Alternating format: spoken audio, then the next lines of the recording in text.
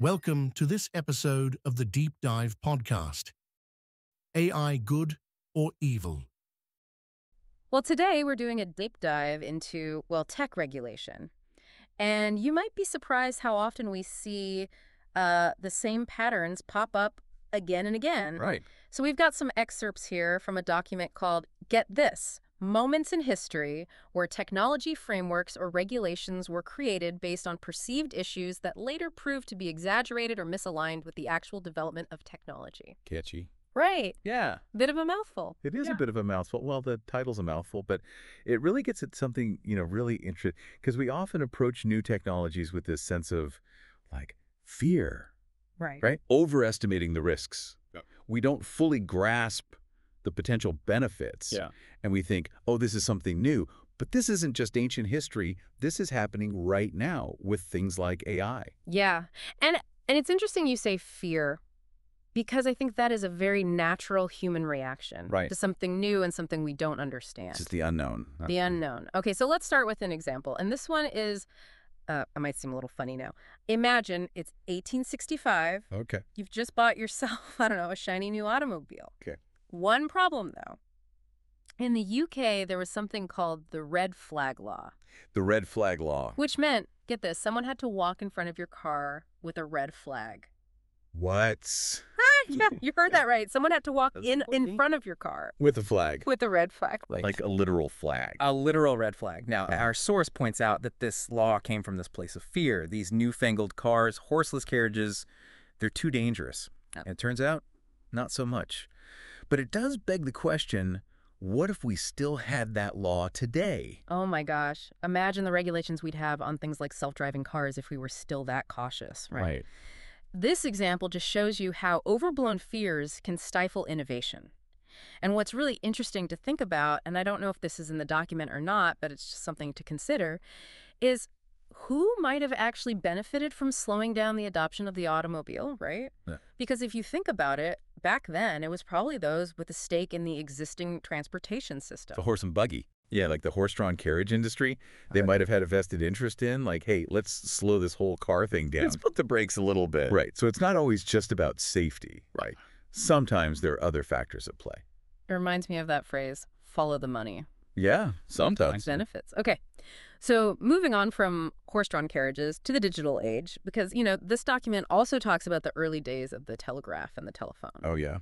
Now, this is where I think we see some really interesting parallels to our own time. Absolutely, yeah. Because back then, people were worried about these new communication devices being used for, eavesdropping, spreading misinformation. Does any of this sound familiar? Right, exactly. It's like we're hardwired for this. But yeah, back then, they were worried about eavesdropping, spreading misinformation, all these things that, are still concerns today. Mm-hmm. And while those concerns weren't completely off base, they often led to regulations that, looking back, actually hindered the progress of these communication tools. Mm-hmm. It's a tough balance to strike. You want to acknowledge potential downsides without completely squashing something that has huge potential benefits. It's like walking a tightrope, right? You're trying to find that balance. Yeah, exactly. Speaking of tightropes, let's jump to the early days of computers, the internet. Okay. Remember dial-up? Oh, yeah. Those are the days. Those big, bulky monitors. Our source specifically calls out the U.S. Computer Fraud and Abuse Act of 1986, and they argue that while, yes, it had good intentions, it ended up being too vague. And it actually limited what we could do with computers. And that's a really crucial point to consider, right? Because the internet at that time was this vast unknown territory. And policymakers were trying to figure out, how do we regulate something we don't even fully understand? Right. And this lack of understanding often led to, this reliance on worst-case scenarios rather than a nuanced understanding of how people would actually use this new technology. They were so busy worrying about what could happen, they didn't even think about the possibilities of what could be. Exactly. And, it's important to remember that this act wasn't just some abstract piece of legislation. It's broad language. It had real-world consequences. For example, and this is just one, there were cases where people got in trouble for simply using a website in a way that, its creators didn't intend. Wow. Yeah, you could get in legal hot water for, creating a parody account on a social media site if the platform's rules forbid it, even if it seems harmless. Wow. That's wild. So far we've gone from automobiles to telephones to the internet.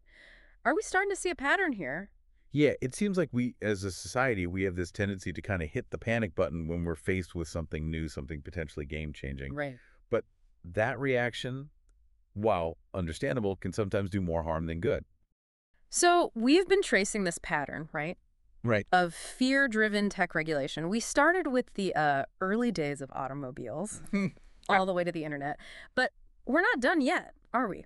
Not even close. The further we dig into these historical parallels, the more this pattern really emerges. Yeah. It's fascinating, almost as if each new wave of technology, there's this collective, wait a minute, is this safe? Right. It's that human instinct again, Yeah. that fear of the unknown. Well, our next stop takes us to the 1920s. Okay. With the advent of, well, radio broadcasting. Now, this one might surprise you. Back then, they were seriously worried about mass propaganda. Propaganda. Threats to national security. Oh, wow. Yeah, I know. Think about it. You have this brand new medium. It can reach millions of people simultaneously. Oh, yeah. At once. At once. So, I mean, governments, they had every reason to be concerned. Like, how could this be used? Right. For good or for evil. Exactly. And what's really interesting is that, a lot of the regulations that they put into place, I mean, they seemed really important at the time, but as radio broadcasting evolved, they became less and less relevant. So they were almost ahead of their time in a way. It's like they were so focused on, this possibility of like a radio-fueled revolution or something that they didn't fully grasp its potential to, to entertain, to inform, to connect with people in very, very different ways. Yeah. It's easy to get caught up in the fear of the unknown. It is. And speaking of, powerful forces that can be used for good or for evil, our source, they bring up another fascinating example, and that's nuclear energy. Oh, yeah. So in the aftermath of World War II, I mean, obviously the focus on preventing the spread of nuclear weapons, that was paramount. Of course. But this laser focus on, security and preventing proliferation, sometimes it came at the expense of exploring the peaceful applications of nuclear energy. Oh, interesting. So instead of like harnessing the power of the atom to, provide clean energy or things like that, Right. it was more about containment. Containment, control. Yeah. Make sure it doesn't fall into the wrong hands, which, again, you understand. Right. But our source argues that this overly cautious approach, in some cases, it's stifled innovation. So we missed out on some potential benefits there. Potentially. We're not saying it's, the be-all and end-all, but something to consider. Okay, so let's take a step back for a second. Okay. And think about what we've learned here. So we've seen how, this fear of the unknown, right? Right. Whether it's automobiles, telephones, the internet, even radio, it's shaped the way that we as a society regulate technology. Yeah. Throughout history. And you might be thinking, okay, so this is an interesting history lesson, but what does this have to do with me, like right now in my life? Well, I was just thinking that. Right. It's a fair question. But here's the thing. Okay. This historical pattern, it has huge implications for how we're approaching what is arguably the most transformative technology of our time. And that is Artificial intelligence. AI. Yeah. It's pretty fascinating when you think about it, right? Throughout history, every time some new, potentially, disruptive technology comes along, we see this pattern. Yeah. We talked about the fear around automobiles, telephones, radio. It seems like we as humans, we're almost hardwired to hit the panic button when we're faced with the unknown. Right, because we don't know how to react, right? So we go to that fear. And that's exactly what's happening right now with AI. Yeah. I mean, this is a technology with the potential to reshape, so many aspects of our world, from how we diagnose diseases to like how we get to work in the morning. Right. But it also comes with its own set of anxieties, right? Of course, yeah. And what if scenarios. And, our source actually makes a pretty bold statement about this. They argue that a lot of the people who are writing the rules for AI today, right, like the frameworks for how we develop and use it are academics who, and this is key, don't have a lot of practical, real-world experience with the technology. And according to our source, these frameworks are often based more on fear than facts. That's a pretty serious claim, but it does align with what we've seen. Right. Throughout history, right. I mean, when something new emerges, when something that we don't fully grasp or understand emerges, it's really easy to get caught up in those worst case scenarios. Think about like the early days of the internet. You know, policymakers were like scrambling. How do we regulate this thing? We don't even really understand it, so they focused on these hypothetical risks rather than, the way people were actually using it. It's like we're seeing a repeat of that. But this time, the stakes are even higher. Yeah. Because with AI, I mean, we're not just talking about what you can or can't do on a website. Right. We're talking about technologies that could impact, everything. Our jobs. Healthcare. Our healthcare. And that's why this conversation is so crucial. Because we need to find that balance, right, Sure. between mitigating, yes, the legitimate risks, but also allowing for innovation to flourish. Of course. Because if we let fear completely dictate this conversation, Yeah. we risk missing out on, tremendous potential benefits. Absolutely. So how do we strike that balance? Well, our source points to the importance of collaboration. Collaboration. They argue that we need, industry leaders, Okay. policymakers, and yes, even academics working together, not against each other. Working together, yeah. We need a diversity of voices and perspectives at the table to make sure that this is done responsibly. Think about it. AI has the potential to address some of the biggest challenges facing humanity. Right. Global health crises. We need this.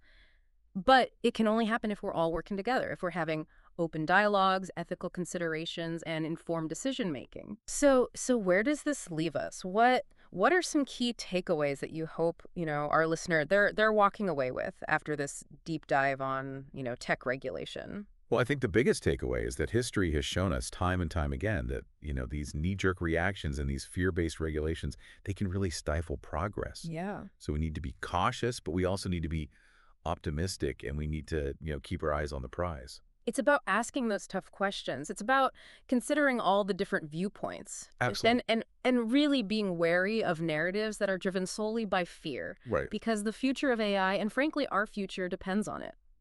And that wraps up our deep dive into the, fascinating and oftentimes surprisingly cyclical world of tech regulation. It's true. Remember, knowledge is power, right? Of course, yeah. The more informed we are as individuals, as a society, the better equipped we'll be to navigate, the incredible opportunities and, yes, the potential challenges of this new era, of this new technological advancement. So until next time, thanks for joining us. Stay tuned for more Deep Dive podcasts. The Deep Dive podcast is an educational podcast focusing on technology and AI, produced by Kathy Brown, virtualteacher.com.au.